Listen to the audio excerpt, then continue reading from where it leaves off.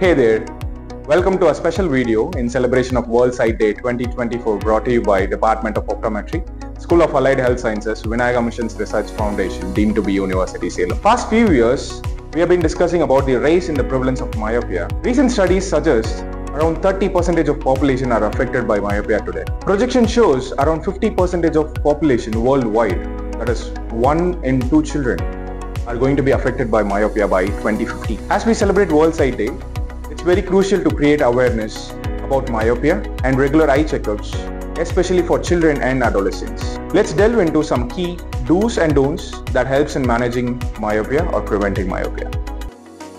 Limit unnecessary use of mobile phones. Avoid rubbing your eyes.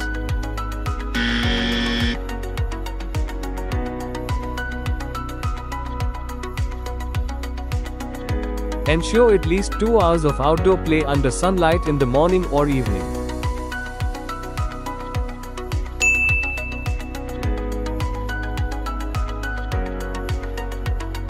Capital W, small W. Do not keep reading or writing materials too close. Keep reading and writing materials at an arm's length, at least 40 centimeters away. Do not keep the digital screen too close to your face during online classes or while studying. Try to use a larger digital device during online classes or while studying. Do not use a mobile phone in a dark environment.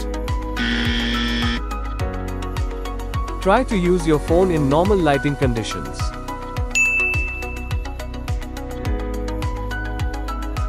Bullying someone for wearing spectacles hurts more than you think. It's never okay.